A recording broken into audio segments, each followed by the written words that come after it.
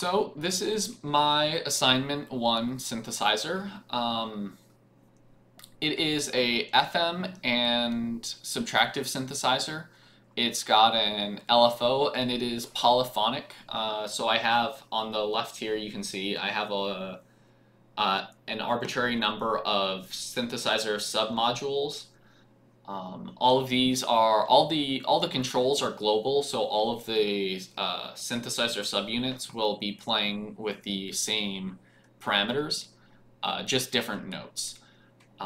They all have individual low frequency oscillators, so those are not synchronized. So as you start playing more and more, they kind of get noisy. But yeah, I'll play a couple of my presets. So preset 1 is what was it again?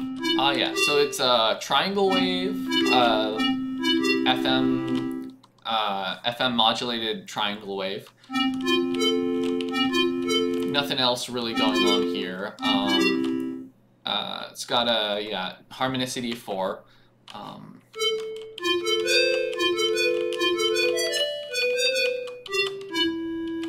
Yeah, nothing crazy. Preset 2 is a little bit weirder. It is FM modulated sawtooth.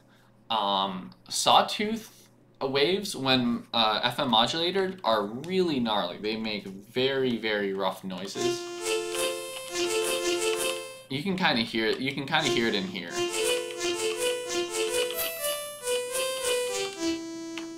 But what I did to kind of tame that a little bit was I used a low pass filter, low res object. And also another note, the low res, the filtering frequency is actually controlled as a function of the note frequency that you're playing.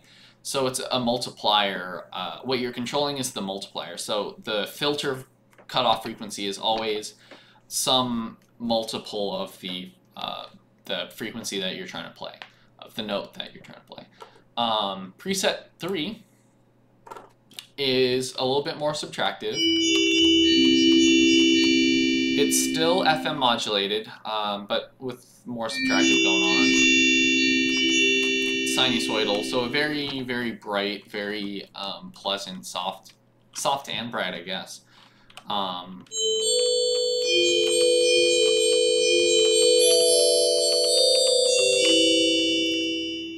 Very pleasant fade out on it.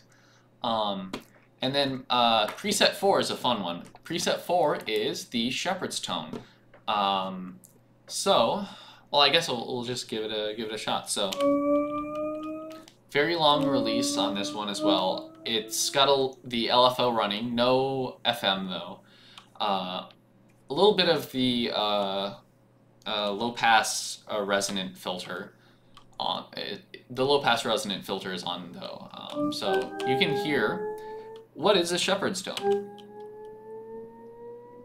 It is a auditory trick, I guess. I don't know what to call it. Auditory hallucinate? No, that's wrong. Auditory trick, I guess. That makes your brain think that it is continuously increasing in frequency, even though it doesn't get anywhere. The way it does this is by fading out the high frequencies and fading in the lower frequencies.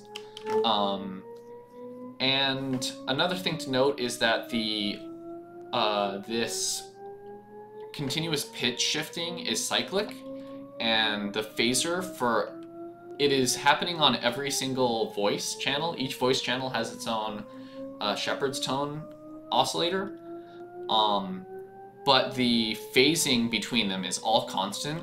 So when you play two notes, the frequency relationship between them is maintained. So you can still play fun things like,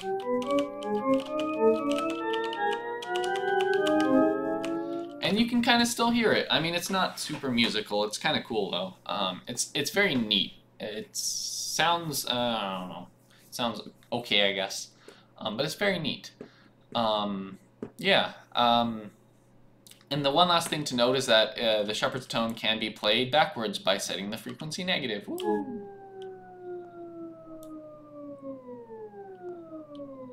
And the trick starts to break down a little bit when you play it at higher frequencies, because you can kind of hear the where it wraps back around. I'm fading it in properly with like it's not really a crossfade, 'cause it's not one thing fading into the next, but it actually kind of is a crossfade from low to high frequency, but still. But yeah, that's my synthesizer and a couple of the presets that sound cool. So.